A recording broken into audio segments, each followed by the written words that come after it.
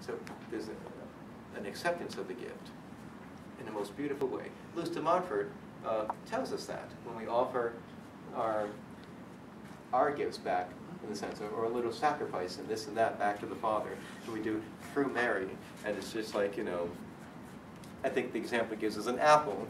You know, say, yeah, here's my apple. I know it's like, you know, it's all, there's worms in it. I dropped it a couple of times, got a couple bumps on it. It's already turning, you know, like brown inside and stuff like that. I know it's not really the best apple, but here you go. And Mary says, oh, it's an apple, thanks. And she takes it, and she peels it the right way and cuts it up and stuff like that. And takes the best parts of it, puts on a nice silver platter, puts flowers around and stuff like that, decks it all out well.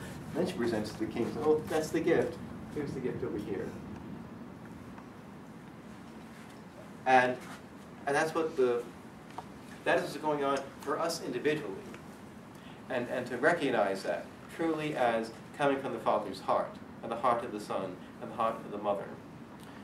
So if you have time tonight, or tomorrow, or sometime this week, go over John, the Gospel of John. Kind of begin with chapter 14, 15, 16. Seeing his interactions with the Father, and then inserting yourself and recognizing what Jesus is saying.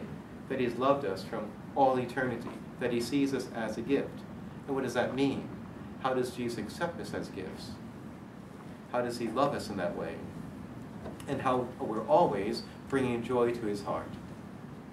I'll end, and we'll have time for questions on these topics or other things, and maybe speculative things that you want. We'll bring that point to a conclusion, hopefully in 20 minutes, then you can have your Legion discussion.